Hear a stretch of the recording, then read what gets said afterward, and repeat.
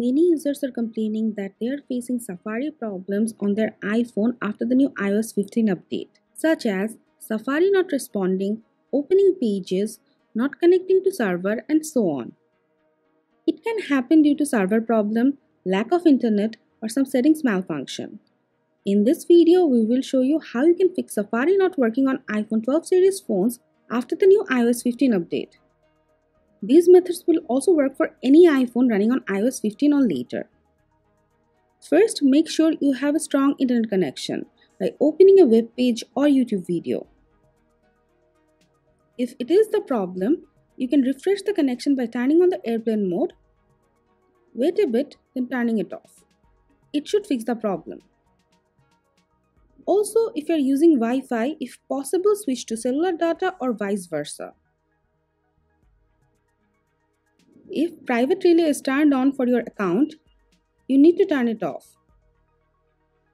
Open Settings, tap on your name banner, tap iCloud, tap Private Relay. If it is on, turn it off. As you can see, we haven't turned it on yet, so we don't need to turn it off. You can disable Hide IP for Safari. It has fixed the Safari problems for many iPhone users. Open Settings, tap Safari, tap Hide IP, change the settings to off. You can turn off Wi-Fi private address to fix Safari problems on iPhone. To do that, go to Settings, tap Wi-Fi, tap on the eye icon beside the connected Wi-Fi, turn off private address, tap Continue, and it will be turned off. If there are too many cache and cookies stored on the Safari, it can stop browser from working correctly. So you can clear the browsing history and website data from the iPhone. Open Settings, tap Safari, tap Clear Browsing History and Website Data, tap Clear History and Data, and all the cache and cookies along with all the website data will be erased from Safari. If your iPhone is not up to date, it can cause problem.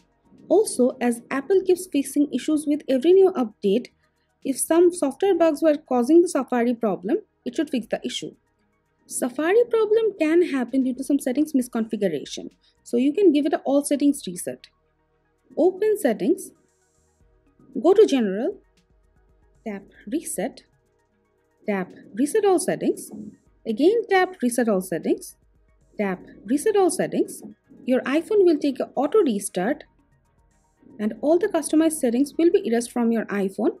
But don't worry, it won't erase any of your personal data like photos, videos, contacts, etc. Now connect your iPhone to internet, open Safari, and it should fix the issue. So guys, this is the way you can fix Safari not working on iPhone 12 series phones after the new iOS 15 problem. Thanks for watching the video. If you have any problem regarding Safari, let us know in the comment below. Thank you.